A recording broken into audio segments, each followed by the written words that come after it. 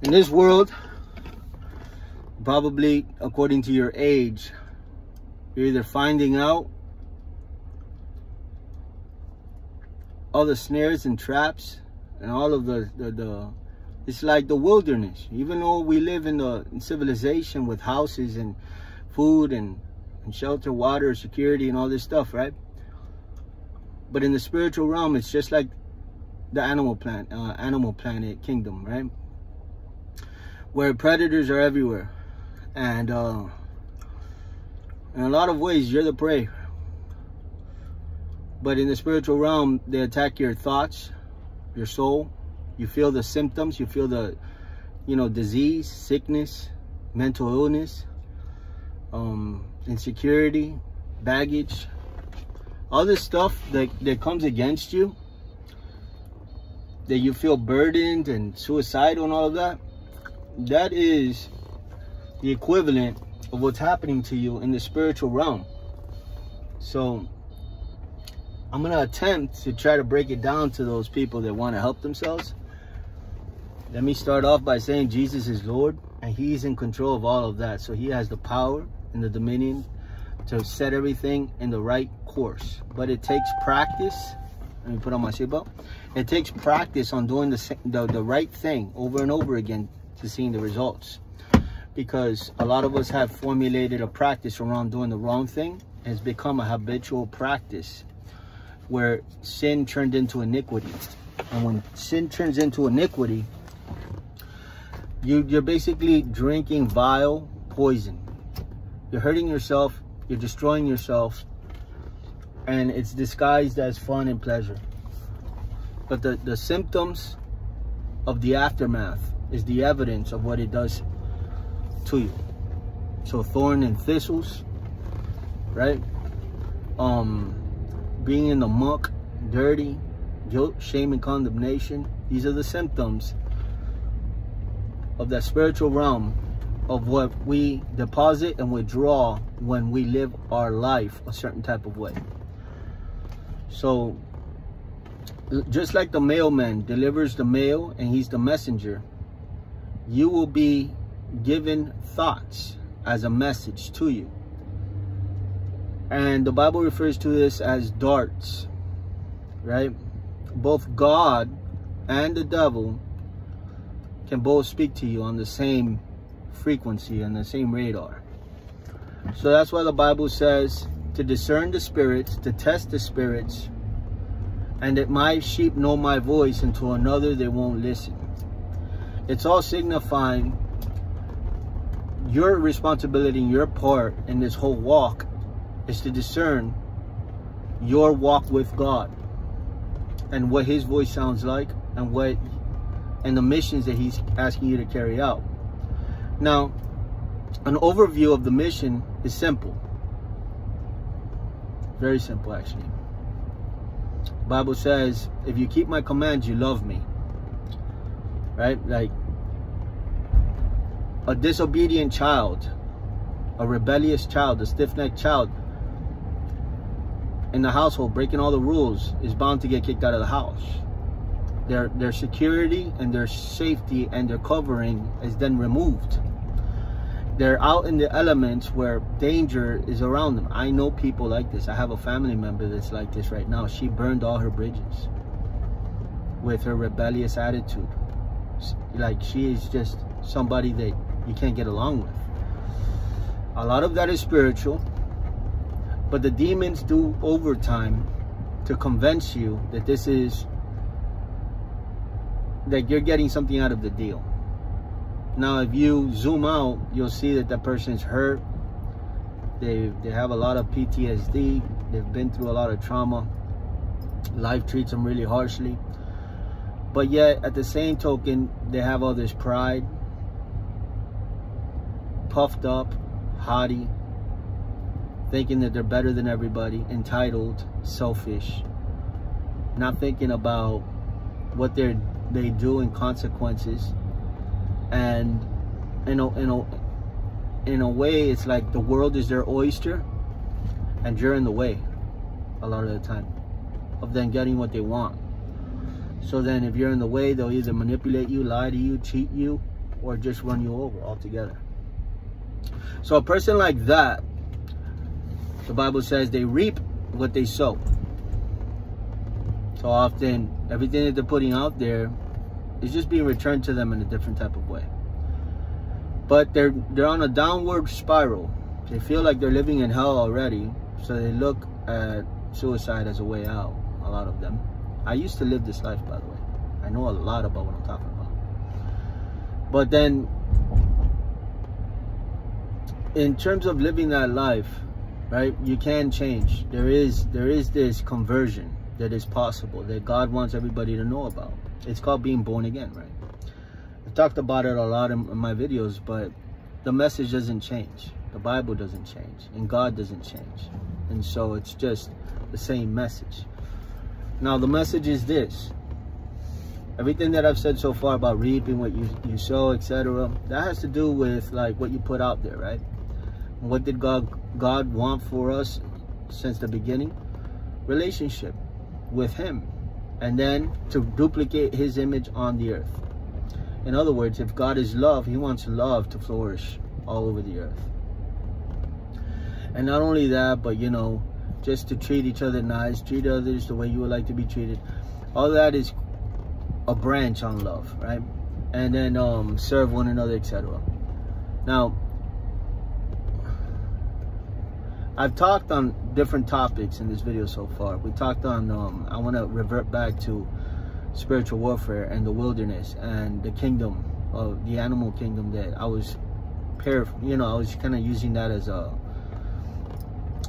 pinpointing it so that you can know what I mean. You know, if you look at Animal Planet, like a gazelle out there in the middle of the green pastures, a lion crouching down looking at it. The gazelle doesn't know anything is going on, but yet it's being hunted. And the Bible says that the devil prowls around like a roaring lion seeking who he can devour. So these practical examples is like real life for us. And the way that you see that it's real life is the different types of decisions that we make by going to a bad influence's house, knocking on their door. They get us in on a bad journey with them, like, oh, a drug deal or something like that. That can equate to being devoured by the enemy. You understand? You don't literally get devoured. You get devoured in such a way where you remove, like, your future is now blemished or thwarted, or, you understand? If you find yourself doing a prison sentence, you are devoured by your wrong choices and decisions. You're living at that point with a lot of regret and darkness and thinking really negatively about the future at the same time, because you're thinking, man, my life is over, right? So then that in a way is like saying, like, the enemy goes around seeking who could devour. He's thinking set them up, entrap them, right, with their own choices. So he entices your flesh. He tempts you where you are weak, understanding full well that he's understanding full well where he's taking you on the journey. And there is checkpoints, and he doesn't take you from smoking cigarettes to being a heroin addict overnight. But he can take you from smoking cigarettes to smoking a Black & Mild, to smoking a blunt, to then taking a pill of Xanax, to then drinking a beer, to then trying cocaine, to then saying, what the heck, I've gone this far, let's do heroin, what's the point, right? He doesn't take you from one to the other. He'll scare you off.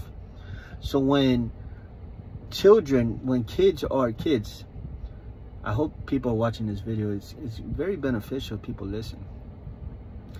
When you're 7, 8, 9, 10 years old, the devil uses television, cartoons. Understand, if you look at cartoons, a lot of it is a preparation for where he wants to take them. You see the witches, you see the spells, you see these cartoons that they act like it's innocent.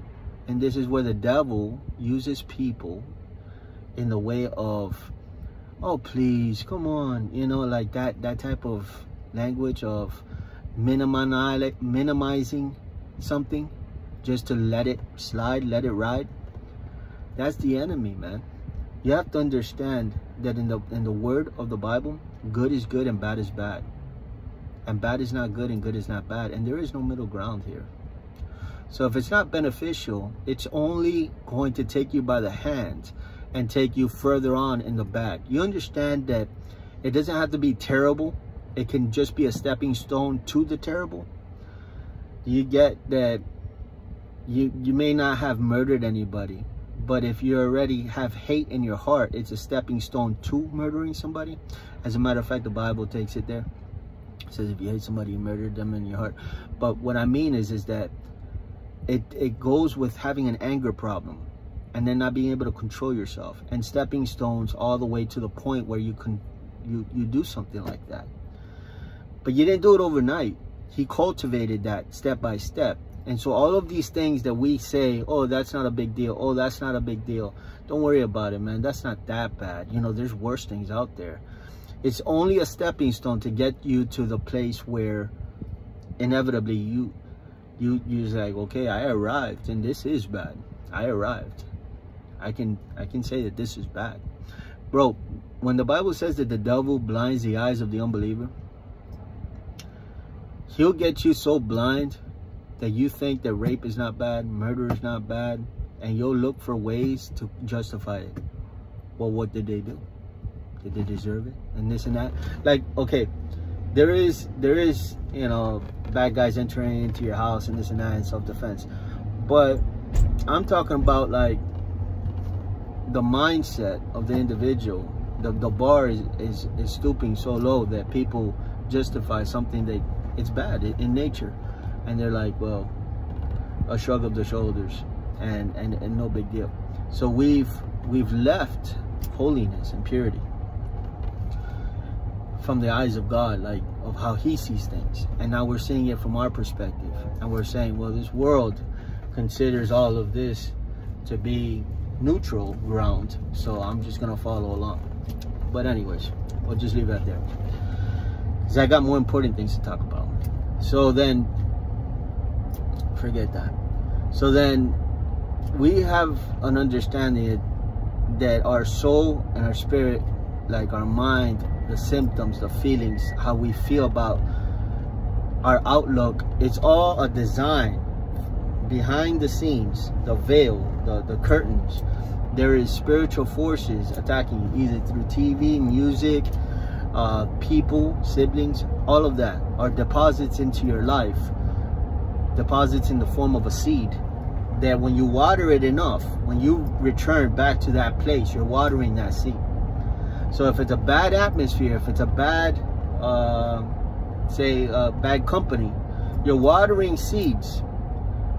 And then those things start to grow as character defects in your own life. You never dealt with anger, but you deal with people that are angry all the time. You start to now have those seeds, that imagery of them yelling and throwing things and being belligerent now starts to rub off on you.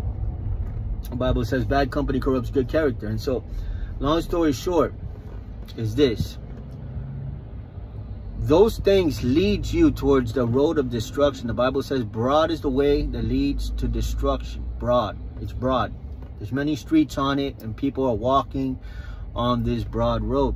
Remember, the Bible is for you in the sense that it's trying to tell you, hey, listen, I'm giving you a heads up. I'm letting you know the insight, understanding, right? The more clarity you have, the more you're walking in the light, the more you can see. However, those that practice bad things, they're walking in darkness. So they're stumbling all over the place, frustrated, not understanding why it is that they feel the way that they feel, and all of this other stuff. And it's tied to the spiritual realm. So how is everything reversible? What's the antidote? What's the solution here? Live a good moral life, first and foremost. That would evacuate a lot of the bad, you know, what they call energy, but it's demons, right? A lot of the bad stuff leaves when you start to practice a good moral, simple life that you're not looking to steal, kill, or destroy, right? What are the three things the devil stands for? And so when you just give up that life and you pick up a life that is honorable, working hard, waking up and going to work, coming back, making an honest paycheck and paying your bills, as an example, that you take away something out of that, right? It's like, yeah, you know, they may be making the fast money, the easy money and all of that, but there's a whole lot of conditions attached to all of that. Some of them you can visibly see, but other ones are spiritually, that their conscience, they don't feel you know, like they're doing right, and they feel weight on their shoulder, like it's not a sure thing, it could collapse at any moment, and in turn that could land them in jail or this or that. And so these, whatever, that is just an example of living the wrong life, trying to justify it because you have a family to feed or this or that. You know, if you want to feed your family, you want to do the right thing, ask God, and He will open up the way for you, right? He will, absolutely, there's no doubt about it. If you want to change, pray. That's a great start, right? And after you pray, start to do the things that show God that you're meeting Him halfway.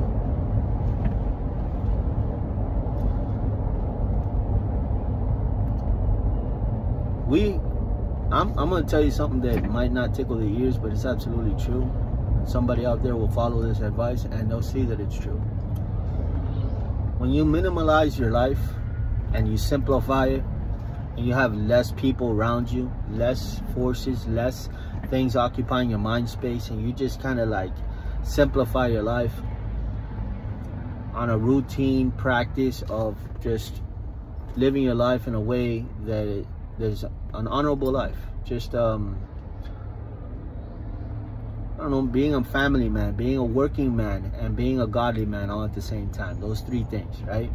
You work, pay your bills, you go to church, you honor God with your lifestyle, and you stay out of trouble, and you don't join people doing their foolery, and you just close the door on that, and you live a nice, simple life. I kid you not.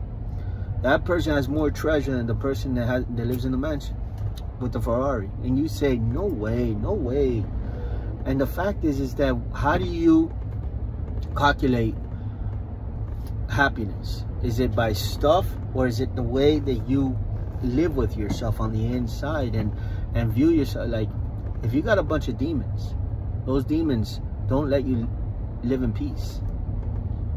And you can have a bunch of stuff and you can hate yourself at the same time. And you can ruin your life with your choices because those demons are always getting you to do the wrong things. And you can constantly be living this life of, I'm not content even though I have everything.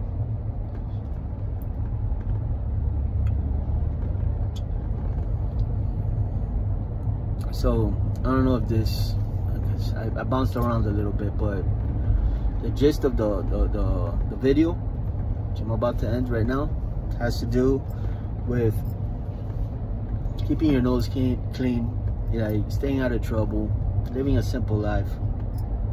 You know, living for God is the best thing that anybody can do. And when I say God, let me be specific. So many religions nowadays. When I say God, I mean Jesus Christ. Okay? It's not Allah. Right? I'm not trying to disrespect anybody. It's just not Allah. And so, I love the Muslims. I'm out to reach the Muslims. We can have a conversation. Right? So then, okay. That's the video, guys. God bless you.